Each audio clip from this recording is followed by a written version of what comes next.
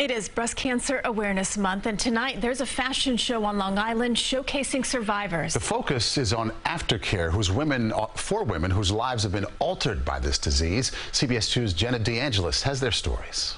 I'm not used to being taken care of. I'm used to being the strong one. Nurse Mary Lou Gonzalez never thought she'd become the patient, but in 2018, she got a life-changing breast cancer diagnosis. I had a lump in my left breast and one lymph node. Being a nurse, I knew it had traveled, and that scared me more than anything. It's been a long journey from chemotherapy to a mastectomy and radiation, but determination got her through.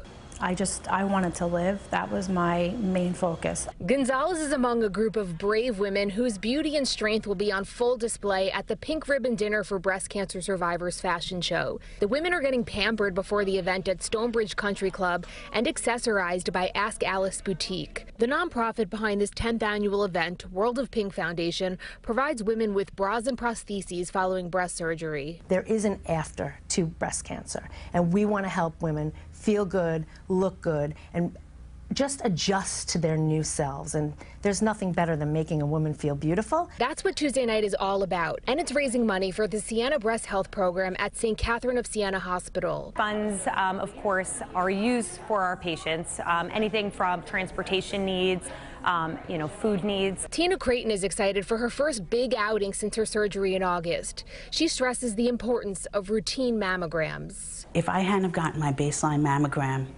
then I would be finally figuring out that I had breast cancer this month. And now I've already been through surgeries.